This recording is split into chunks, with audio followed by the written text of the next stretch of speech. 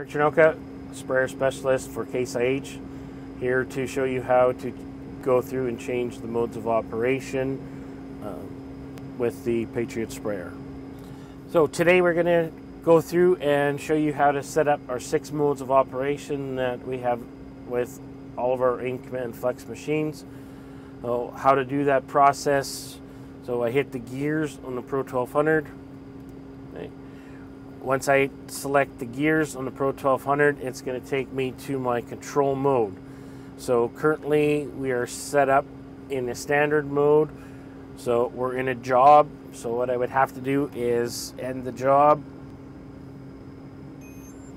Okay, once I end the job, then I have the ability to change between my 6 different modes. So simply by tapping on the box for my standard mode, which gives me my pulsation of my nozzles, that's the mode I'm in.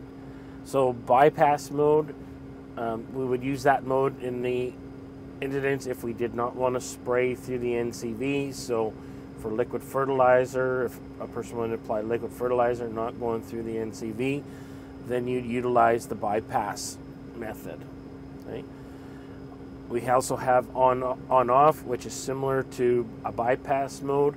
What it does, it locks the nozzle or locks the NCV at 100%.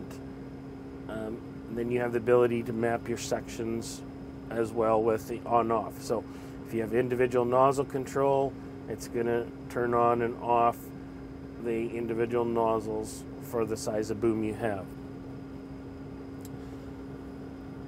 Then we have variable pressure. So variable pressure is, again, when we're doing liquid fertilizer where you're not concerned about pressure, you'll run that mode to control that. High flow. High flow is another option that we have, allowing us to combine our NCV and our manual nozzle body to give us higher rates of application. Our 6th mode then is high flow VP, again allowing us to combine our NCV and our bypass tip on there, utilizing both the tips to get us our higher rates where we're not concerned about pressure. So again, the mode of operation that you're going to be utilizing for pulsing is standard mode.